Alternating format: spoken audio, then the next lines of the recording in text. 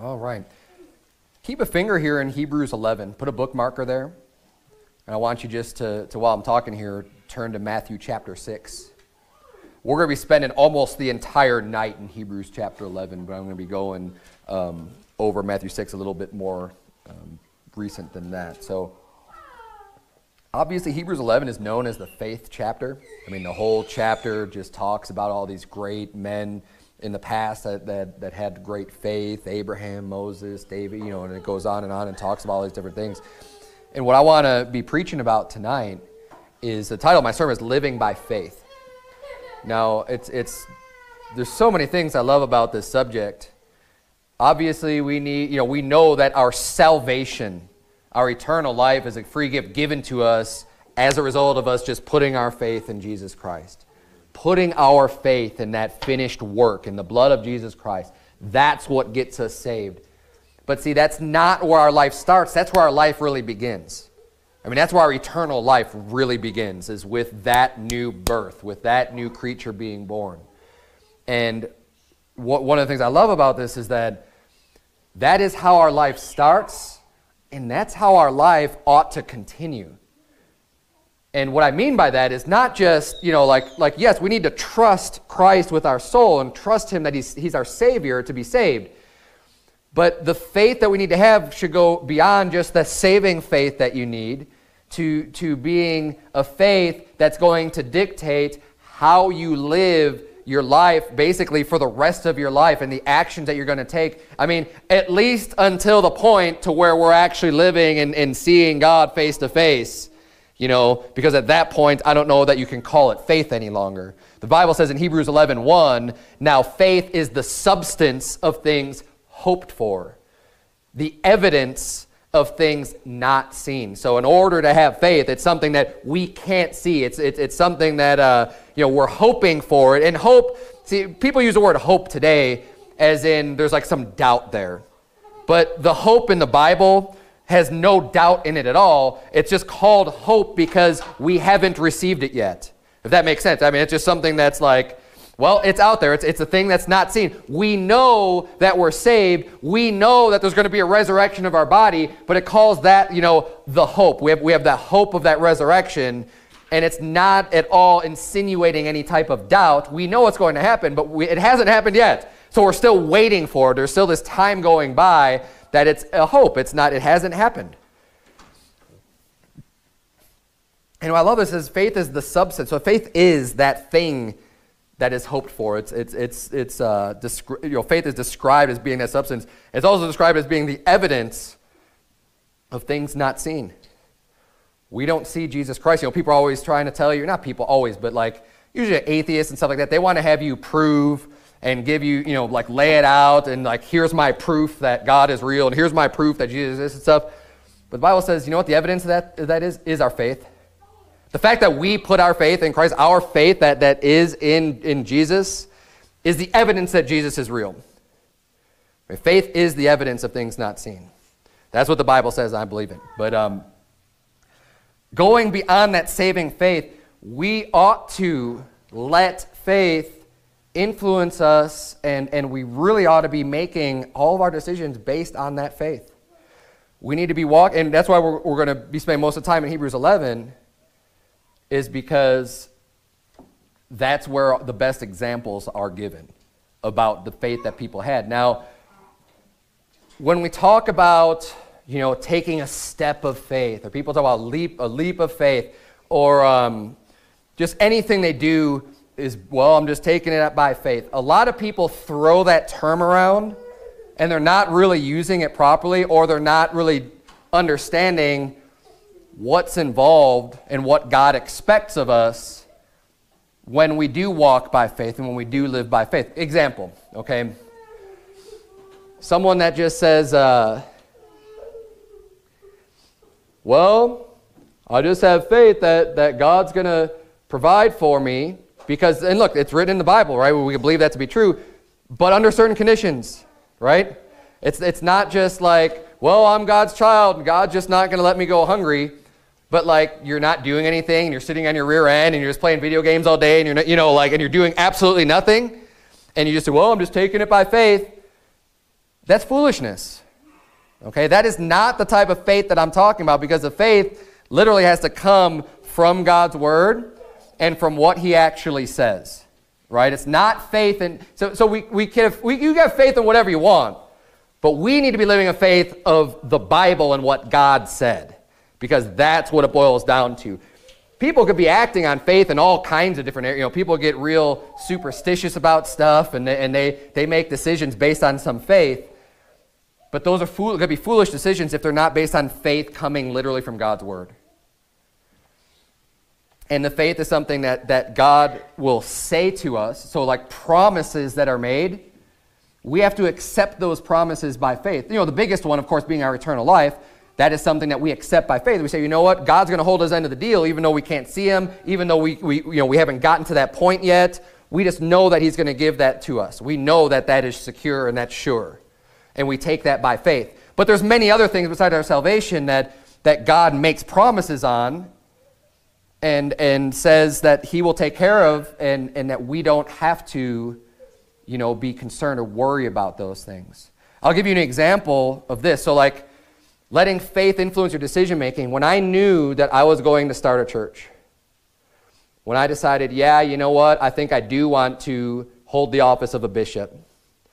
I do want to do that. I do want to make a difference. I do think I can do this, and I was deemed qualified and everything else, like that this was something that the direction that I was making and deciding for my personal life as someone who was just a layman in the church, someone who is just trying to be a good Christian, to say, here's the next step that I want to make, and I'm going to do this because I think this is what God wants me to do. I think this is something that God has for me to do. So when I made that decision, I came to that decision first based on the Bible. Why in the world did I think that God wanted me to do that? Because the Bible says, he that desireth the office of a bishop desireth a good thing. That is a good thing. If you want to do that, that's a good thing. So I already knew it's a good thing. I know that God uses pastors and teachers and stuff for the edifying of the saints, and there's a good purpose for that. There's a good role. I know that this is something that God would want me to do. There's so many things that God doesn't want me to do, but this is one that I could be pretty confident of. Looking at the scripture, God wants me to do this. Okay? So making that decision first, just based on God's word, is where the faith starts. And we looked at different areas now, because that was the first thing, is just, am I going to do this? Yes. Okay, yes. Now the decision's made. I'm going to pastor a church somewhere. I'm going to dedicate my life to serving the Lord in this capacity of being a pastor of a church. So now the rest of it's kind of, I don't want to say inconsequential, but like the rest of the decisions you make from that point are all fall under the main direction, the main point, the main focal point of just, this is what I'm going to do. So we looked at different areas. We shopped around for a house when we decided on Prescott Valley. And we looked around and got all that stuff settled. And even looking back after everything happened, the way that it all worked out was just amazing. And it was apparent to me how much God had his hand in us starting a church up here. And I was just talking to my wife about this the other day, because it's easy sometimes to forget about that. And especially when things are going rough and when there's low attendances and things like that, it doesn't seem like there's a lot of people here, you start to question and doubt, but then it's like, you know what, no. I remember finding our house. I remember the price point. I remember everything about getting started. And when I look back, I'm like, there's no way that everything that happened all by coincidence to get us here. There's no way. I don't believe that. I don't believe in these types of coincidences, especially when there's so many of them all stacked up together. God was all for this decision. God was all for me starting a church here, and I think he still is. And I'm not going to let any other circumstances, sway me on that. I know that he had his hand in this. But after we did all that, then I figured out how my job was going to work out. Why? Because I'm making my decision based on my priorities. Do I really think that God wants me to do this? Yes or no? Yeah, if the answer is yes, my job comes second. Everything else is going to come second. I'm going to figure out how it's all going to play into that. to that most important decision. Regardless of the outcome of my job, I was going to start a church. Now, thankfully, I was able to keep that job when I moved up here. And great, by the grace of God, I was able to maintain that so that that wasn't a concern of mine of supporting my family and being here to start a church. But I didn't get that settled first, I'll tell you that much. I didn't go and ask my boss, hey, I'm thinking about doing this. What do you like will I still have my job? And then go and do everything else for the church. No, I think we already put our money down on the house and did everything else. And then I was like, hey, I'm planning on moving up here. Can I still keep my job? And the reason why I bring this up is because the decision was made on faith. Knowing that if this is something that God wants me to do, He will provide for me.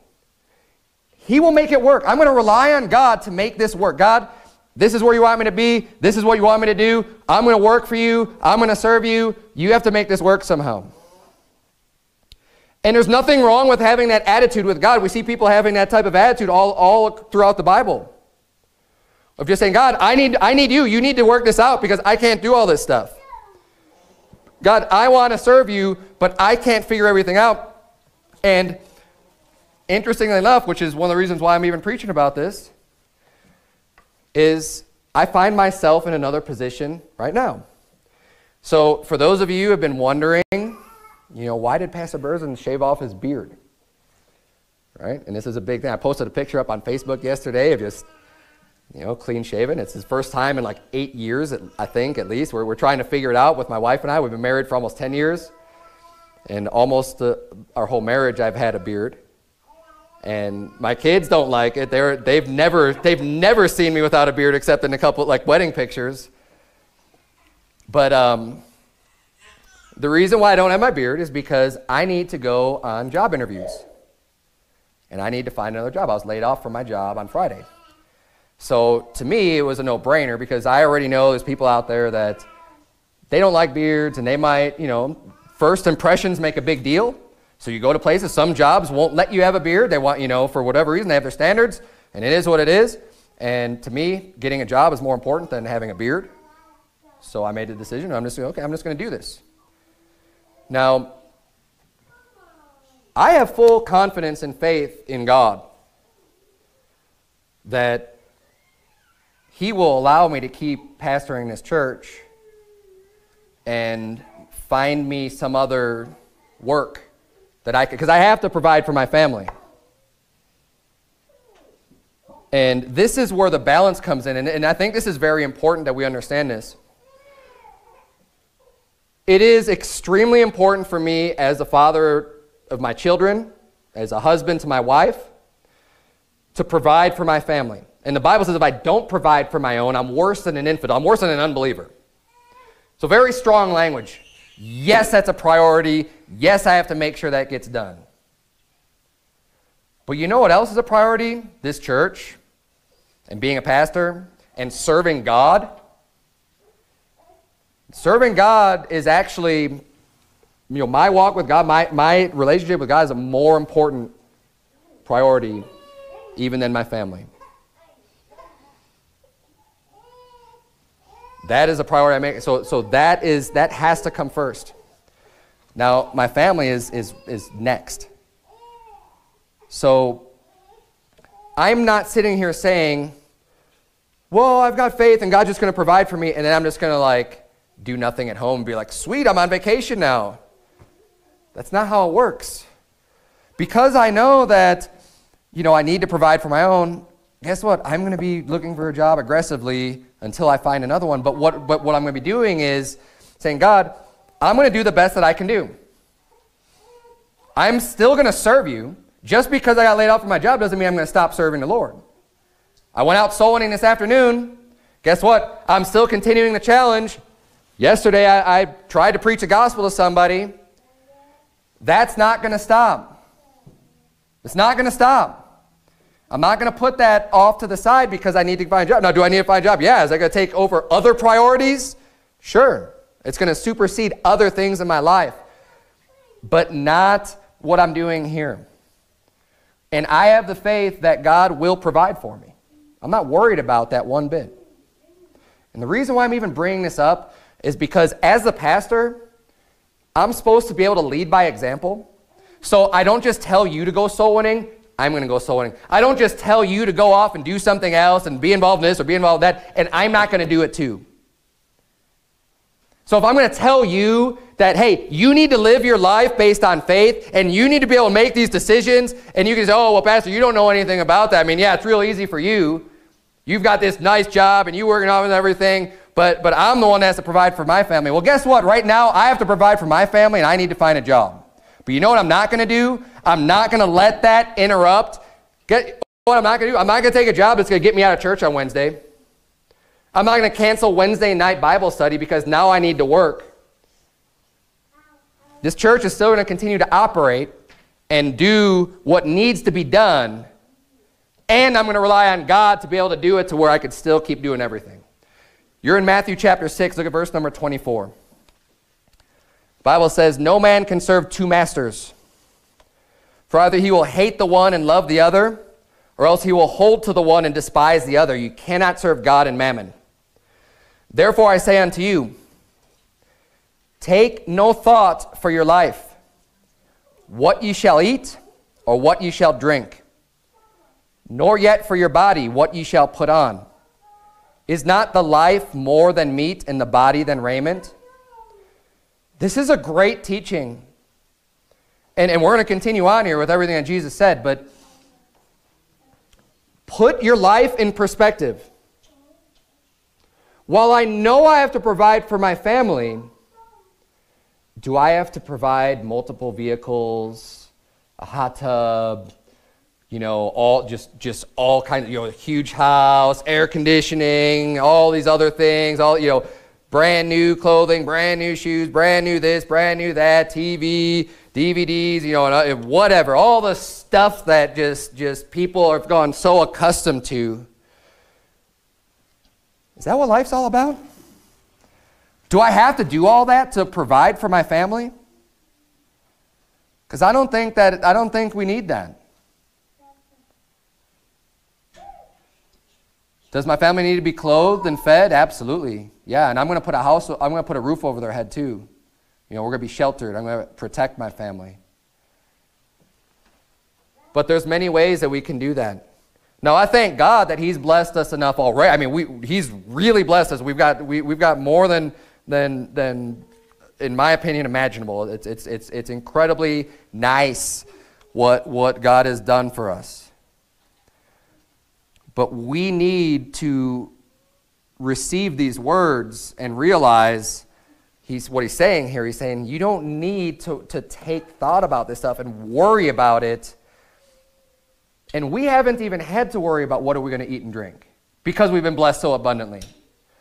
But what he's saying, and it's we don't have to worry about even eating and drinking ultimately because God knows that we need these things. He says the life is more than just meat and the body than raiment. And he's going to continue on to say that it's not that no one ever has to think about food and clothing, but what he wants us to do is to focus on serving God, and then he'll provide it for you. So let's get to that context here. In verse number 26, the Bible says, behold the fowls of the air, for they sow not, neither do they reap, nor gather into barns, yet your heavenly Father feedeth them. Are ye not much better than they? Which of you by taking thought can add 1 cubit unto his stature? And why take ye thought for raiment? Consider the lilies of the field, how they grow. They toil not, neither do they spin. And yet I say unto you, that even Solomon in all his glory was not arrayed like one of these.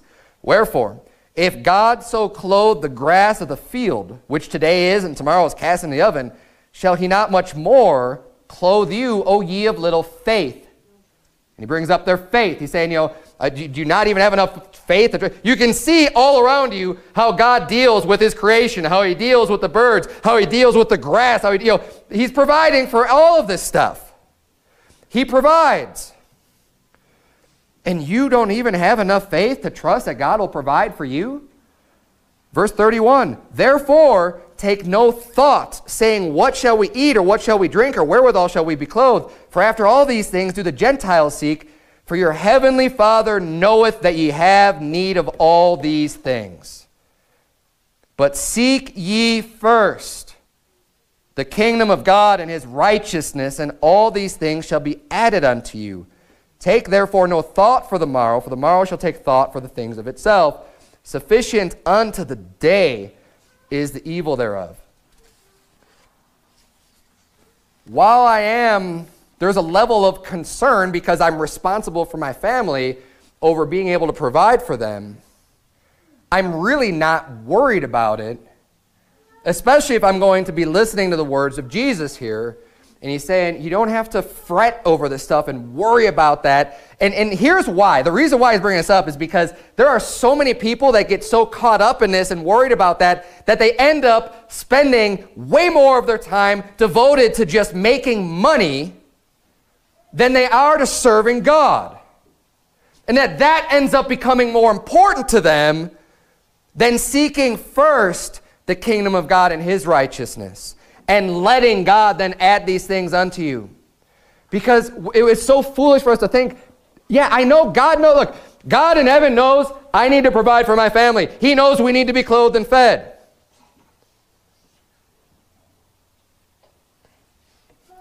Which is why I can trust that they will be clothed and fed. He knows it. And as long as I'm going to continue to seek first the kingdom of heaven and his righteousness, as long as I keep working, he will be providing. And especially when I'm working at the things that I know he wants me to do. I know is his will. I know that God wants me preaching the gospel. I know that he wants me in his word. I know he wants me teaching. I know he wants me doing these things.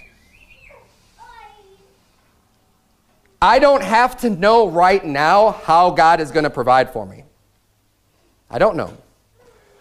But I'm going to make my decisions now based on principles. And my principle is I do need to provide for my family. So I am going to be, believe me, looking for a job. I'm not just going to sit back and not do anything about it. But I'm not going to retract anything that I'm in my service to the Lord. That's still first. That still is first and foremost. Making sure I'm here in church is first and foremost. Making sure I'm going soul winning is first and foremost. Making sure I'm reading my Bible and teaching my family and doing everything I know that God wants me to do is first. And then I get the job. And this is walking by faith. I don't know where the job's going to come from, but I know it's going to come. I know it is. I'm not even worried about that. The only time I'd have to worry about that is if I was worried about being chastised by God because I'm in some horrible sin or something, and God is just bringing down some stern discipline on me. But I can tell you honestly right now, I don't think that's the case. I don't think that's the case. It would be a different story if I was like, yeah, you know what, I'm like really off into some, into some hidden sin that no one knows about, and that now I'm being chastised for this. I don't think that's the case here. Go back, if you would, to Hebrews 11, because we're going to see these examples of all of the things that God was saying for these people to do. Oh, and on that same point, I had this in a different point before you go back to Hebrews 11, turn if you would just Luke chapter 10 real quick. Just back on the same concept of making priorities and what's important and how we ought to make our decisions and what's going to be right for us to do. We see an example in Luke chapter 10 of Martha and Mary, and Jesus goes into their house and he's teaching. And Martha is someone who's worried about getting work done, about doing stuff that's there. And hey, good. I love people that like to work hard. That's a good attribute to have and to be concerned about working and stuff. But there comes a point where we need to take a step back and say, am I letting this get in the way of what I really should be doing?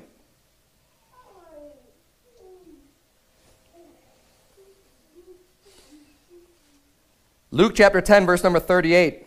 The Bible says, now it came to pass as they went that he entered into a certain village, and a certain woman named Martha received him into her house. And she had a sister called Mary, which also sat at Jesus' feet and heard his word. But Martha was cumbered about much serving, and came to him and said, Lord, dost thou not care that my sister hath left me to serve alone? Bid her therefore that she help me. And Jesus answered and said unto her, Martha, Martha, thou art careful and troubled about many things, but one thing is needful. And Mary hath chosen that good part, which shall not be taken away from her. Martha gets a little bit of a rebuke here, because it wasn't a bad thing that she was serving, right? She had guests in her house and she was serving. But you know what was more important? Was taking a break from that and listening to Jesus. That's what Mary decided to do. Hey, the Messiah's here. The Christ is here. Let's listen to what he has to say. The dishes could be done another time. Now the dishes are going to need to be done, but not then. Not when Jesus is there. And I would use this same type of thing to say, work needs to be done. Work doesn't need to be done while we're meeting at church.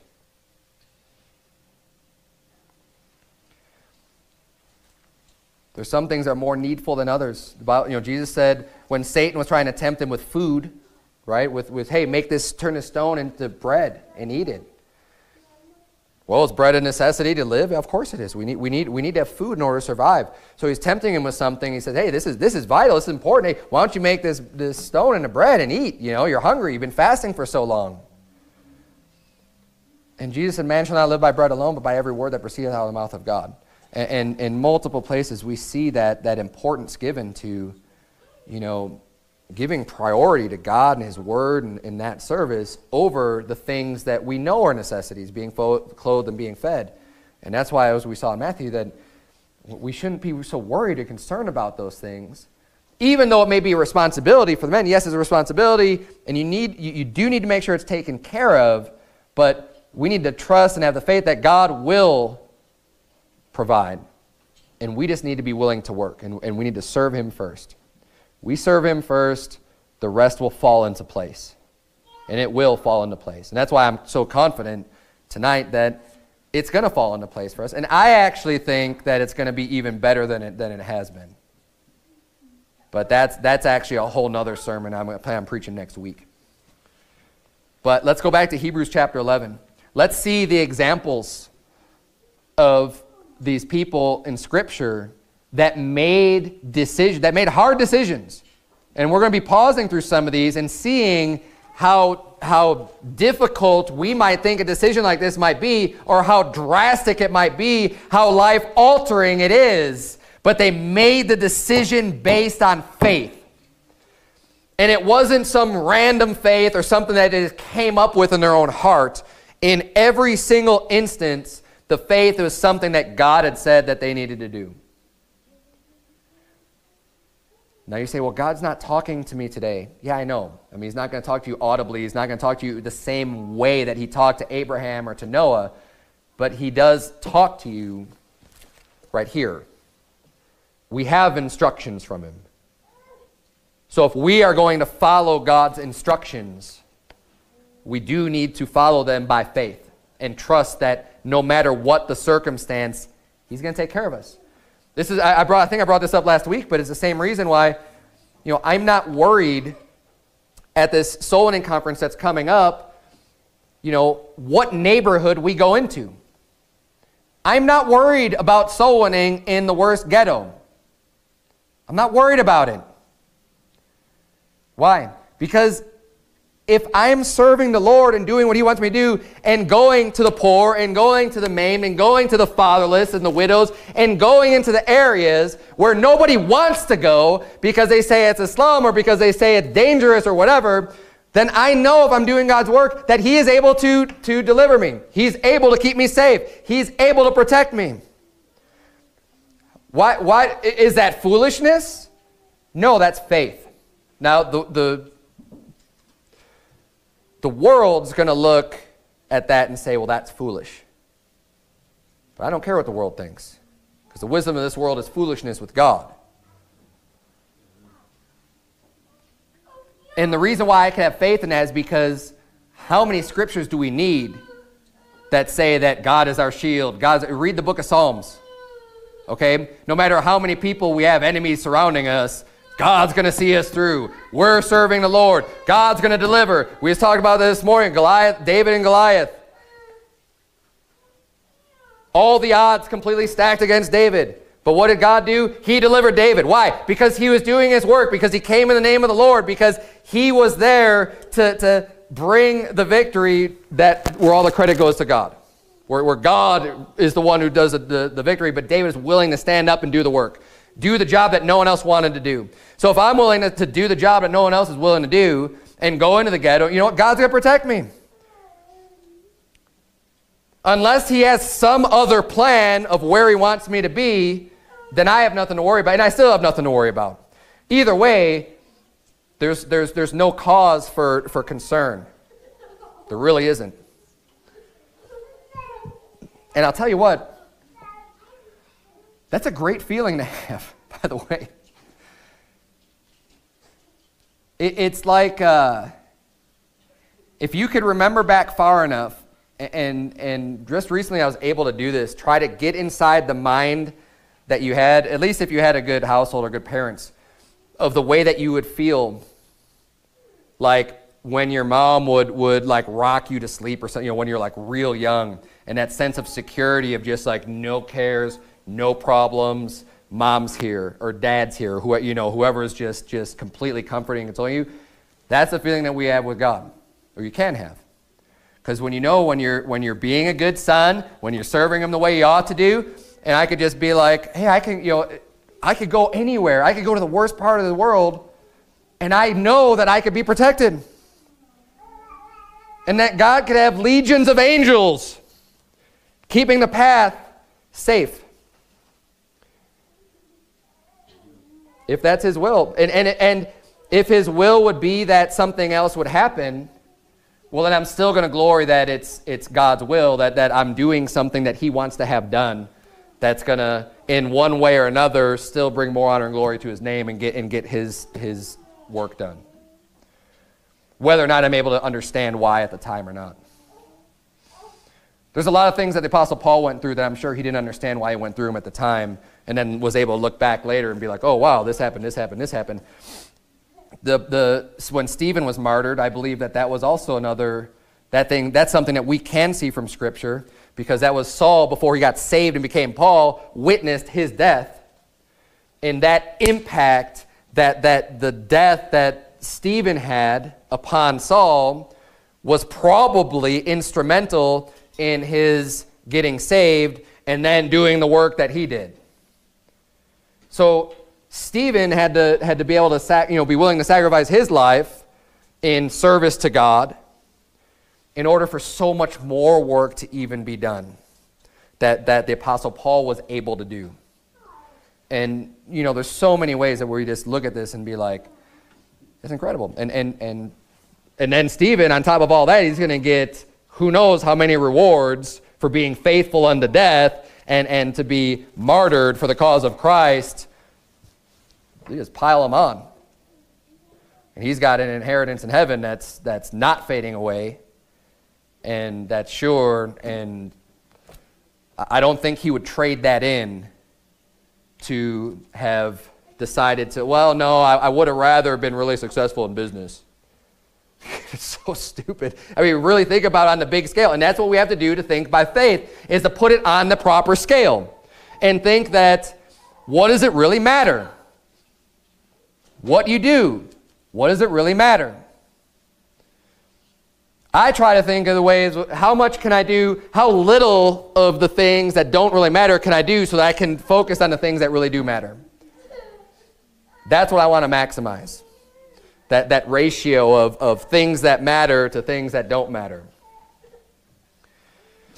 Let's look at these examples. Hebrews chapter 11, verse number 7, the Bible says, by faith Noah, being warned of God of things not seen as yet, remember, faith is the evidence of things not seen, moved with fear, prepared an ark to the saving of his house, by the which he condemned the world and became heir of the righteousness which is by faith. So God warned Noah and said he was going to destroy the world. And he said there's going to be a flood.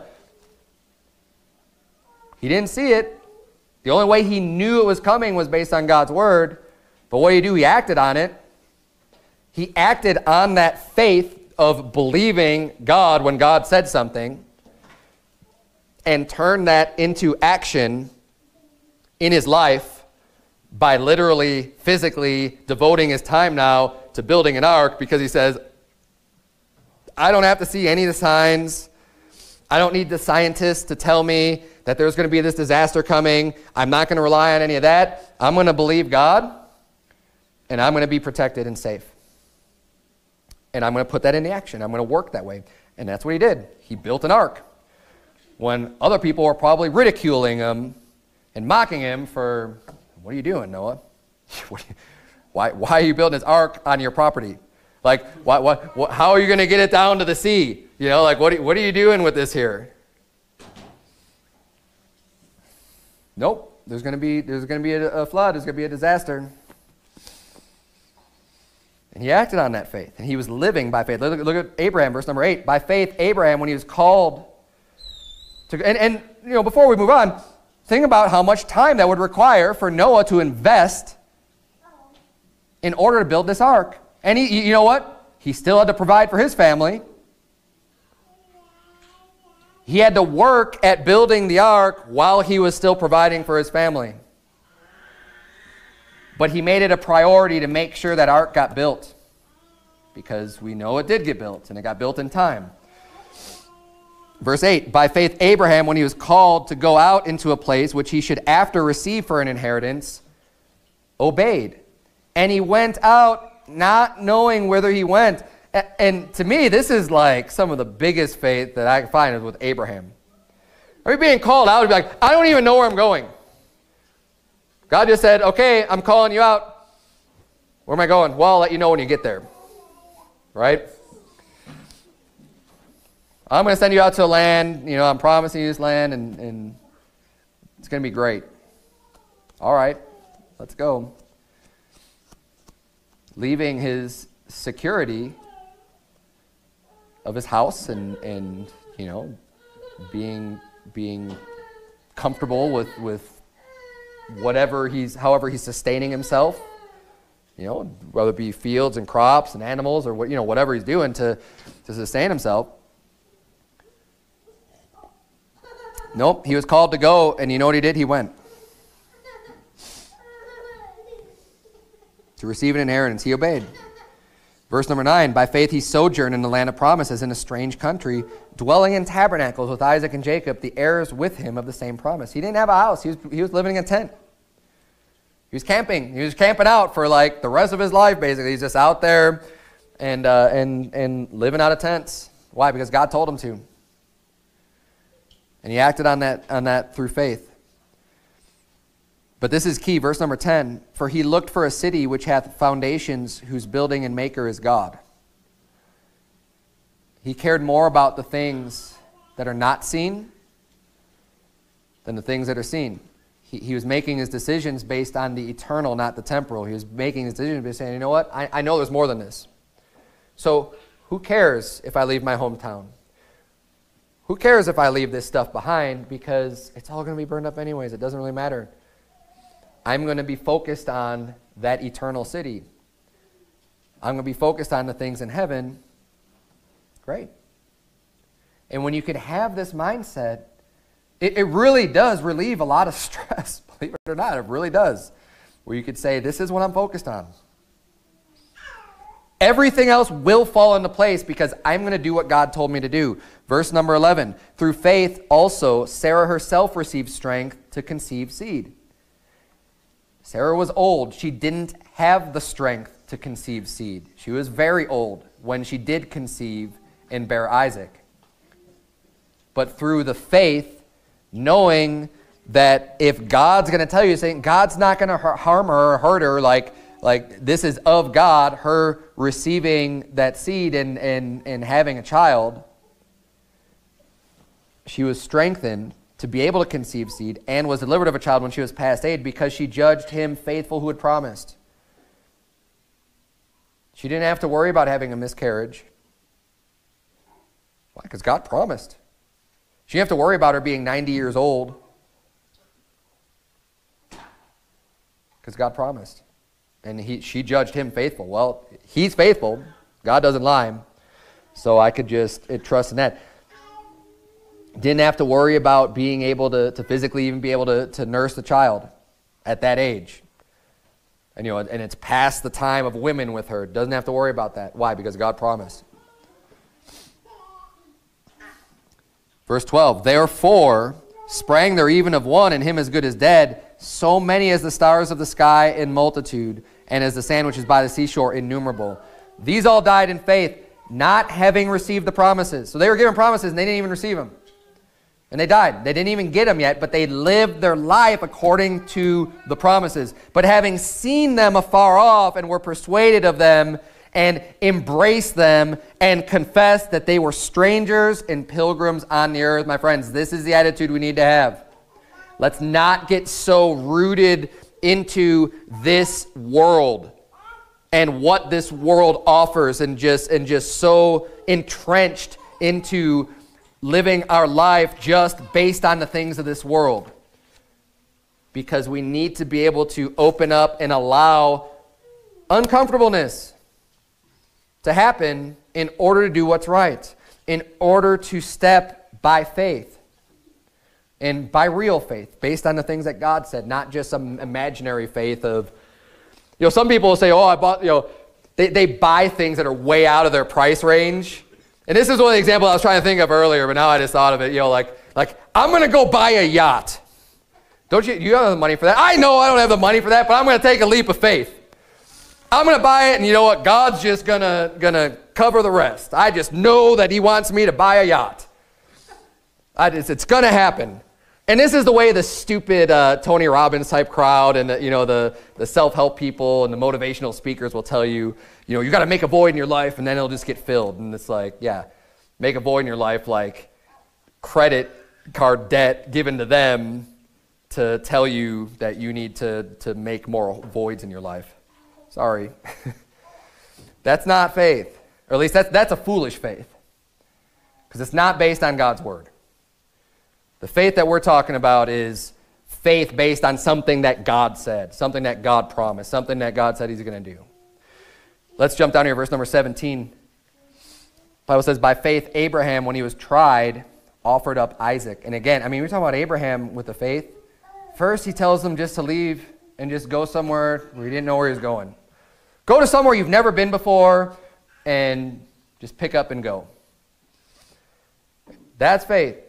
And then, the son that he was promised, the son that he received miraculously in his old age, now he says, hey, I want you to offer up Isaac as a sacrifice. It's great to read these stories and to kind of get motivated by them, but spend the time to make it real, to put yourself in Abraham's shoes. And especially when you have children of your own, to think about what type of choice that might be if God were to say, hey, I want you to offer up your son.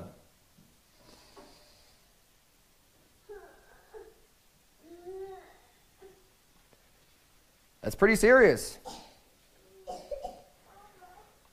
But as I mentioned before, the comfort in being able to trust so completely in God that he's not going to steer you wrong, that he will take care of you, is such a great feeling that to even be able to do something like this just shows that you do really have, Abraham really did have a lot of faith. And here's why. Because he knew that God was faithful. And he had no doubt about that. He was confident, God is faithful. So God's not going to tell me to do something that is wicked. God's not going to tell me to do anything that is, that's going to put him in a bad spot. Or anything that God tells him to do, God knows better than I do, so I'm going to listen to God. And he had so much faith here, it says, and let's read verse 17 again. By faith, Abraham, when he was tried, offered up Isaac, and he that had received the promises offered up his only begotten son, of whom it was said that in Isaac shall thy seed be called, accounting, this is why he did that. This is why he was able to offer up Isaac and be willing to go through with that sacrifice, which we know pictured the sacrifice of Jesus Christ, the only begotten Son of the Father in heaven, right? That was symbolic of all of this. I'm sure Abraham probably wasn't necessarily fully aware of that illustration, but here's what he did know. It says in verse 19, accounting that God was able to raise him up even from the dead. He knew that whatever reason God had him doing this stuff, and maybe he did know that that's what it was representing. I don't know. Whether he knew that or not, what he did know for sure is that he knew that God was able to raise up his son from the dead. That if God's having me to do this, he already made promises that in Isaac shall thy seed be called, and that through Isaac all the blessings that God already covenanted with Abraham about, that's how he's going to receive them, was through Isaac. So if he's telling me to kill him, well, I know he's not going to go back on his word. So whatever I do here, somehow God's just going to make it work again and make it right, and that God can easily bring him back from the dead, like that. Accounting that God was able to raise him up even from the dead, from whence also he received him in a figure. That's faith. It's knowing clearly what God said and being able to act on it and trust in it and just do it because it's what God wanted him to do. Verse 20, by faith Isaac blessed Jacob and Esau concerning things to come. He was able to prophesy things of the future. Why? Because God revealed that unto him, so he was able to bless them accordingly. By faith Jacob, when he was dying, blessed both the sons of Joseph and worshipped, leaning upon the top of his staff. By faith Joseph, when he died, made mention of the departing of the children of Israel and gave commandment concerning his bones. Why? Because he lived by faith. Because he knew, hey, if God said this, it's going to happen.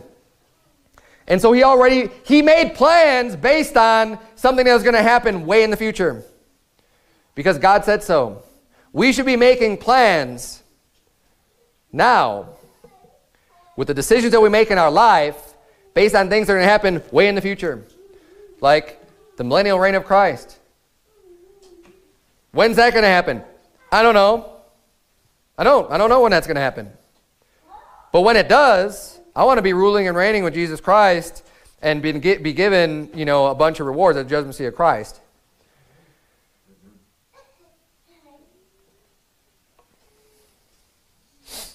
And you know what? I'm going to give commandment to my children about these things also. Why? Because I know they're going to happen. Because God said so. It's written in His Word. And we're living by faith. And if the Antichrist doesn't come in my lifetime and Jesus Christ doesn't come back in my lifetime, I'm commanding my kids, guess what? The Bible says it's going to happen. It's going to happen soon. It's going to happen for sure.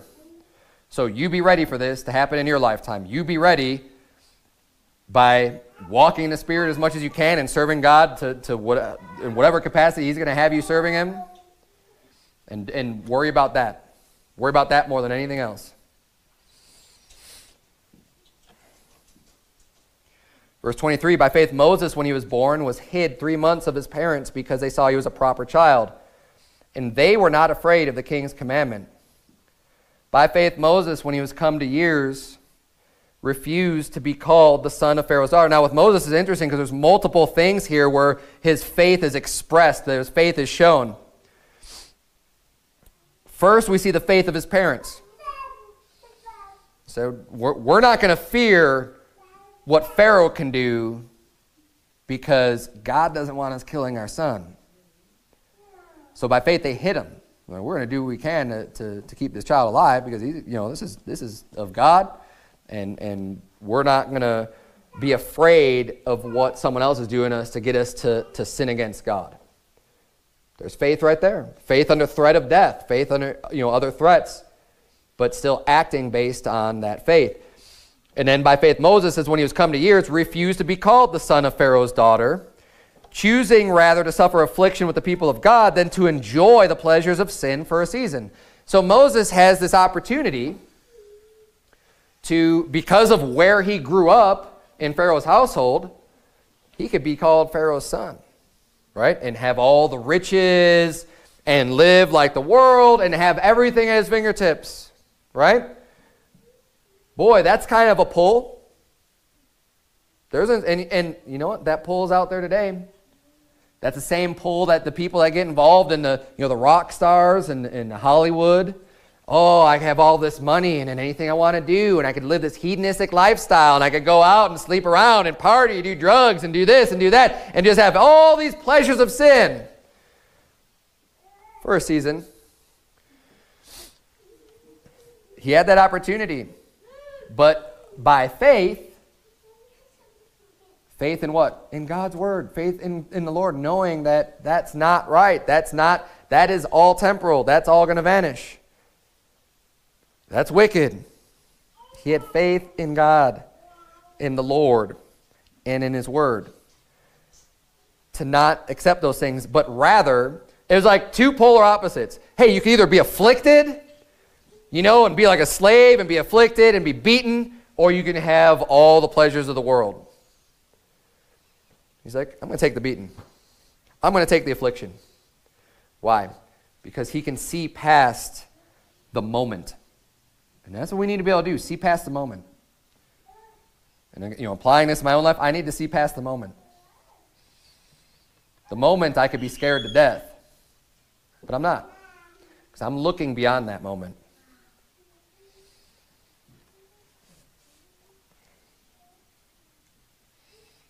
Verse number 26, esteeming the reproach of Christ greater riches than the treasures in Egypt, for he had respect unto the recompense of the reward. He knew there was going to be a reward. He had faith in that. And we know there's going to be a reward for serving God too. But are we prioritizing that? Are we making decisions in our life based on that? That's the question. Verse number 27, by faith he forsook Egypt, not fearing the wrath of the king. So again, a different instance of his faith was now, hey, there's the wrath of the king upon you. He didn't care. It's okay. I'm going to forsake Egypt anyways, regardless of how the king thinks about it, no matter what Pharaoh thinks about it. Not fearing the wrath of the king, for he endured as seeing him who is invisible. Through faith he kept the Passover and the sprinkling of blood, lest he that destroyed the firstborn should touch them. And again, another example of faith. What do you hear from God? Hey, I'm going to send a death angel. And this is what you need to do. And anyone who doesn't have the blood on their doorposts, the firstborn son's going to die. A lot of people in Egypt mocked that. Yeah, right. Yeah, I'd like to see that happen. And it did. They found out the hard way. Moses had the faith to say, I'm not going to call God out on this, because he said it, then it's going to happen. So let's kill the lamb, do exactly what he said. Let's put this blood on his doorposts and trust in God. Oddly enough, that saved him.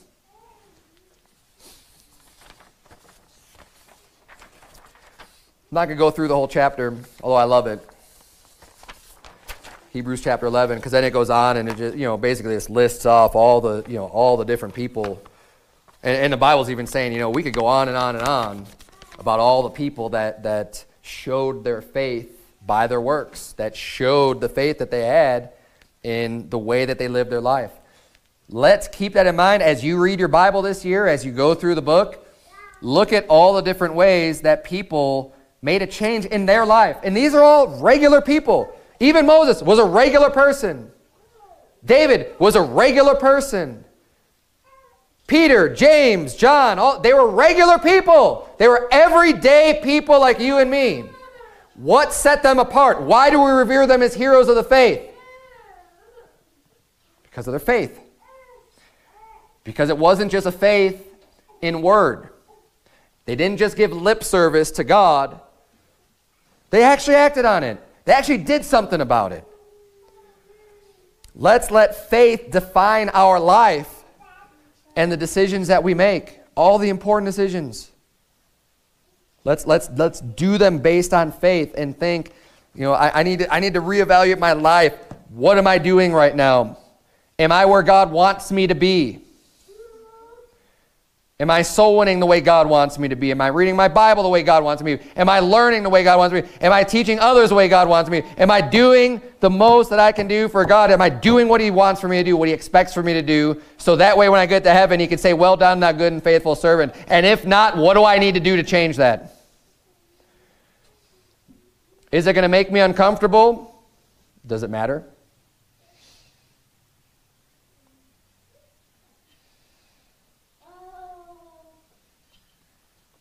You know, being in this church, I'm going to make you uncomfortable. I try to make you uncomfortable. I'm not sadistic, believe me. But I don't think that we should be getting back and coasting through the Christian life. And you know what? I need to push myself. So if I'm going to push myself, I'm going to push you too. Because I don't want to get comfortable. I don't want to get laid back. I don't want to get, it's all right, you know, I fall into just some old routine. I don't want to do that. It's why we do the challenges. And when I could think of enough challenges, we'll probably have a challenge every month of the year. We haven't done that yet. I just started them last year, but don't worry, I'm working on it. So those months where you think you're coasting, we're not going to coast. I don't want to coast. I want to improve. I want to do more. I don't want you to get burned out, but I want you to act on faith.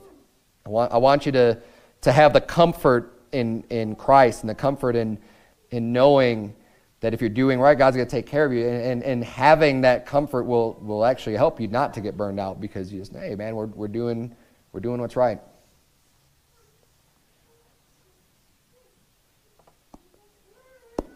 Join me in my zeal. Let's do some good things for God. Let's act on it. Let's be an Acts 29 church. We were talking about that before church, right? No, let's be a church that could be worthy to be like included in the book of Acts, that we're doing the works because we care, because we're sold out to serve the Lord, because we're zealous, because we're gonna act by faith and not by sight, and we're gonna do these things. We're gonna have action. Let's do that. Let's do that together as a church. Let's grow. Let's push forward, and let's bow our heads and have a word of prayer. Dear Lord, we thank you so much for all the encouragement we could get and the great examples of people who walked by faith in Hebrews 11, dear Lord, and just all throughout the Bible. What great examples they are, dear Lord. I pray that you please help us to be able to exhibit the same type of faith in our lives.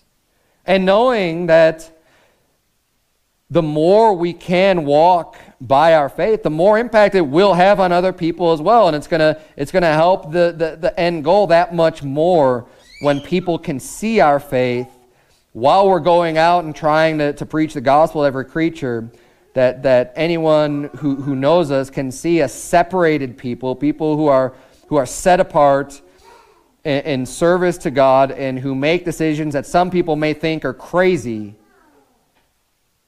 but that we know are just in accordance with trying to do more to serve you.